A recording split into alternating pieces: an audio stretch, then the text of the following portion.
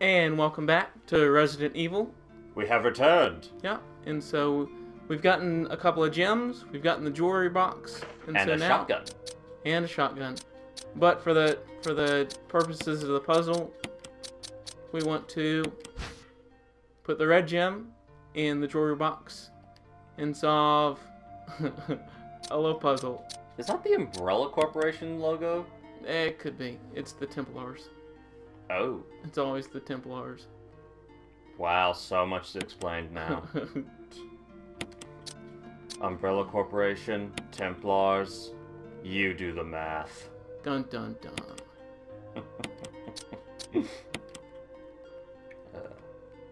So, while we're doing this, Mm-hmm. I recently got to sit down and watch a movie that I've been curious about for a little while. What movie did you watch? It's called Crimson Peak, Ah, yes. by Guillermo del Toro. Mm-hmm. Mm-hmm. And I like him. Some of his movies go a little bit beyond me, but this one I really liked. I know it got a lot of like mixed reviews and, Right. and stuff, but I kind of dig it because it doesn't rely on the jump scares. It relies more on the subtle scares and the unnerving Sure. kind. And I also really like that in the first few minutes, if you just like register what the characters are saying, it tells you what kind of movie it's going to be. Right. Because the main character, Edith, played by Mia, I don't know if I'm pronouncing her last name correctly, but Malokowski, I think. Sounds good to me. Malowski, whatever. Alice from Alice in Wonderland, if you don't know that. She wants to be a writer, and she's actually written a story and is having someone look over it, and the editor goes, "Oh, you've written a ghost story." She goes, "No, it's a story with ghosts in it." And that's exactly what the movie becomes, because, it's not necessarily about the ghosts, it's about the characters that happen to be surrounded by the ghosts. Oh, Gotcha. we found a key! Mm-hmm. Mm-hmm. We found a little brooch key. Nice. And you were right, because if we examine it, it has the Spencer family, Ooh. which is as old as Raccoon City. Ah. But no, finish what you wanted to say about the I know it got a lot of The mixed movie. reviews, but I personally really enjoy it because like it reminds me of some of the older movies, Yeah.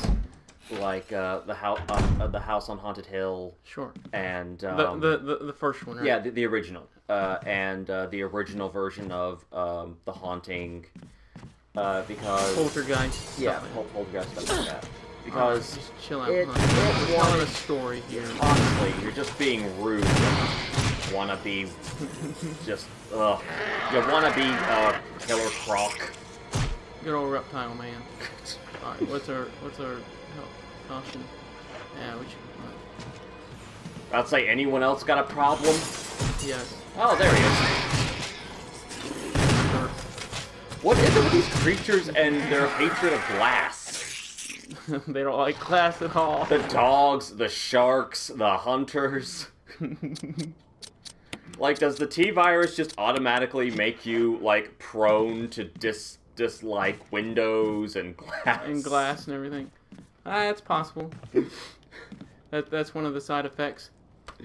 Like, Are you just- constantly breaking your windows, your vases?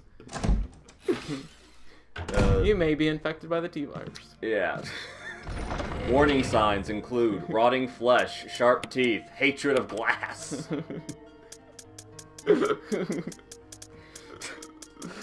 The health warning loses a little bit out after that. But, oh, someone's phone ringing. Can't be that important. I don't think this music's copyrighted, so I think we're fine.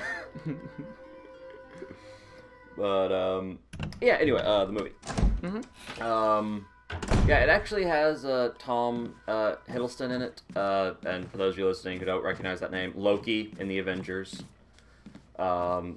He's such a terrific character actor, and I actually found out that Benedict Cumberbatch was actually supposed to play the lead role in Crimson Peak, Really? And because of oh, now someone's calling me. Uh-oh. Oh, it's another one of the 8-bit players. Let's see if he wants to be recorded. No, he doesn't want to be Hello? taking a phone call. Hi, what's up? So unprofessional. Alright, kids. So we're in the tiger room here. So we're going to put in Okay. the gems in the eyes. And we're going to get little presents. And so present number 1 is an MO disc. And so we might need that MO disc later. Not right now. Not right now. Oh, okay. Okay. Well, we're actually recording right now, so I'll do that as soon as we're done recording, okay? Okay, so say hi to everyone. Nobody can hear you. It's so unprofessional. Yeah. The worst. Okay. Okay. We'll talk a little bit, okay? The video's falling apart. Okay, here, bye. folks. Everything's falling apart. That was another one of the 8-bit players, Matthew. So Yeah.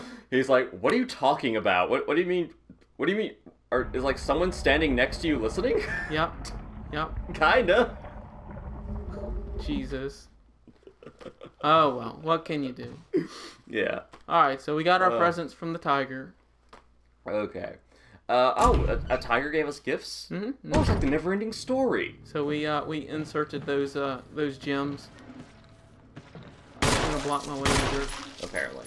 All right. What was I saying before the phone rang? You're talking about Benedict Cumberbatch? Oh, Benedict Cumberbatch. Yeah. About how busy he's been of Yeah. late. Yeah, he because of scheduling reasons, he wasn't able to be the lead character in Crimson Peak, and apparently he and Tom are actually really good friends in real life, and Tom, after being like 3 days after Benedict pulled out, he called him up and said, "Hi, I've been offered this role. Would it be okay if I did it?" Yeah. You know, just kind of common courtesy thing.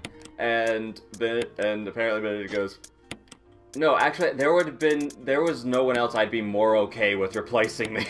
That's cool. Which I think is really awesome, because that just shows like the level of respect that that can be had between friends. It's like, look, you know that job you didn't get, or you had but then left? Do you mind if I pick that up? Yeah, I mean, when you know, it's cool to think about the common courtesy that, you know, that those guys, you know, actors or whatever, you know, have between each other. Yeah, because so many times, like, you think like it'd be like cutthroat and Sure. you know, it's every man for himself. So to, like, find out, like, no, I wanted to make sure he was okay with it before I did this, because I actually want to keep him as a friend. Alright, and we are going to once. Yeah, and Benedict Cumberbatch has been, like, really busy the past couple of years. Yeah, because he's in BBC Sherlock. Yeah, he's in Sherlock. He was the voice of Smaug in the Hobbit trilogy. Yeah. He was doing Star Trek. Star Trek. And actually, this is dating it a little bit, but he's actually in theaters right now with Doctor Strange. So he's joining the Marvel Universe. So... Wow, I just realized it. What? Benedict Cumberbatch is now in the Marvel Universe, which means he and Loki can bump into each other. Can you say Infinity Wars is going to be even more awesome, if that was even possible? Alright, and so, as you might have seen while you were listening to Cameron, we're going with a very heavy loadout here. Okay. Because we may be going into a boss fight next. And so... Oh, lovely! And so we are gonna end this episode a little short. Okay. With the promise of in the next episode, we're gonna be fighting a boss. Oh, goody. And so, we'll see you in the next one, everybody. Later.